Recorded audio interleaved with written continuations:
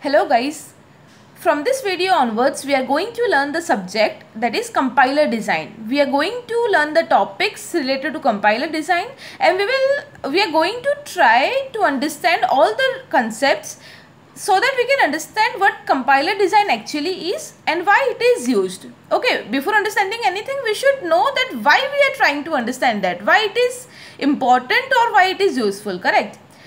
So, to start with compiler design, let me tell you about high level language and low level language. As we know, whenever we are coding or giving some instruction to the computer, the humans are using something called as high level language. What is high level language? Any language that is executable or that is understandable and readable by the users or by the coders or programmers like us, like human beings. They are known as high level language. This is not any particular language. It may be any language like English, Hindi, anything that is understandable by humans. So those languages are known as high level language. The language that we write the program in, like it is consisting of a language in which we are writing words, sentences or the structure that we can understand. But the problem is computer, any machine or system or computers, they are not able to understand this high level language directly. They are able to execute or understand a language that is known as low level language. Low level language means you can take the example as assembly code or something like, as we know, computers are understanding binary language 0101 like that. So high level language is something that we humans can read and understand, but this language is not directly understandable by the machines. Machines are understanding something known as low level language. So we want some mechanism that can convert this high level language into the low level language so that we can write in high level language and the computers can understand that and execute that accordingly. So in this case, to convert this high level language into the low level language, compiler design comes into the picture. Compiler design is something that helps us to convert this high level language into the low level language. But actually it is not only the compiler that does this task. We are having various steps. We have to go through these steps and all these steps take place before after we are writing the program and before the computer can understand that thing. Okay, so let's see the steps. You will be able to get a clear idea as we proceed. So first of all, we are having high level language. As I have already told you what a high level language is, any language in which the user or we humans are writing the program, it is known as high level language. Now then preprocessor comes into the picture. As the name itself indicates, preprocessor means anything that is required before processing. Pre-processing. Okay, so what preprocessor does, it converts this high level language into something that is known as pure high level language. Then obviously the next question is, what will be the difference between high level language and pure level language? Yes, I am telling you.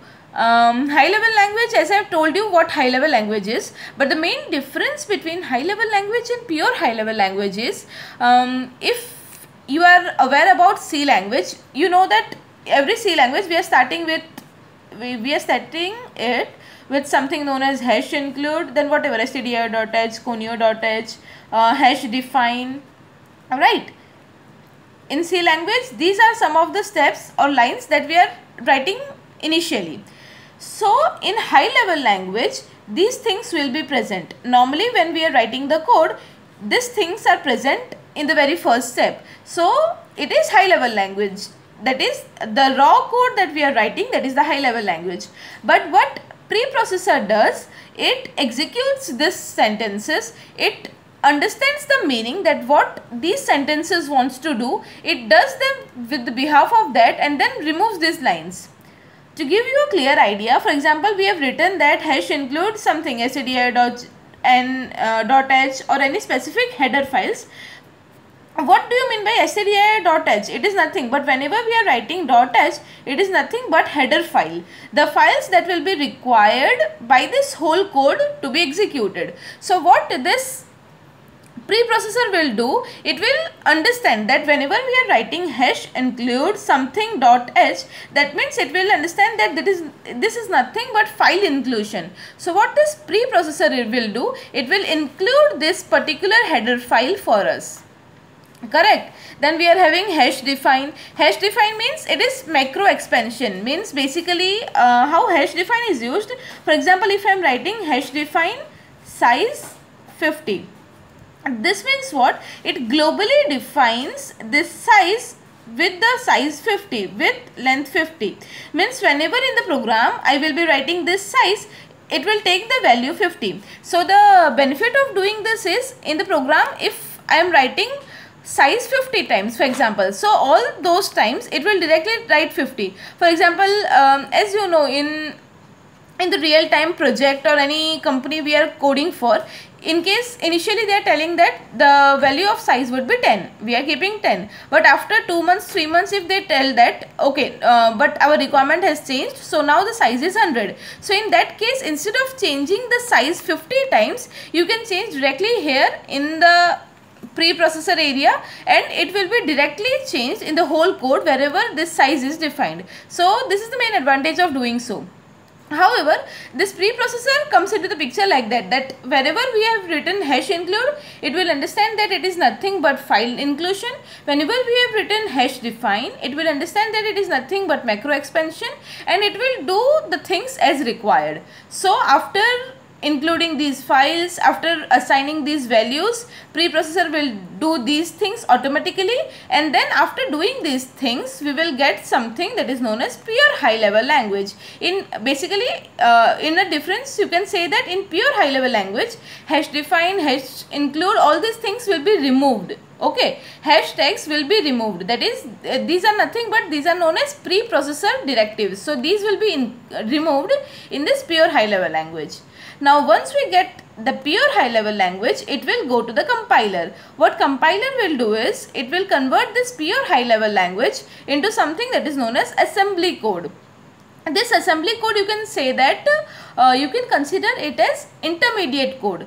Means it would not be exactly like high level language or English language or something, and it would neither be the executable, binary executable language or something like that. It will be something intermediate or mixture of high level language and low level language. So this is what called assembly code. Now this assembly code will go into assembler. Assembler will convert this assembly code to machine code, and then we are having linker loader. This linker loader will take this machine code and it will give executable code. At last, this linker loader will finally give the executable code that will be easily executed by the machines or computers. So basically, in this subject of compiler design, we are main concerned about this compiler. This is the whole phase that I have told you, to convert high level language into low level language or executable code. But among all these steps, we are interested in this area, that is compiler. So I will be making next videos which will cover all the steps, how this compiler exactly works. Like this is the whole step, but inside compiler, if we go through it thoroughly, there are many interesting topics. We will be able to understand that how this compiler works, what exactly it does, how it does, the different phases in which compiler works. So we will be seeing all those things. Okay, so this is the whole phase. Before going into the compiler, you should be able to understand that what are the things or what are the steps which comes into the picture while converting the high level language into low level language. So I hope you are getting this whole idea.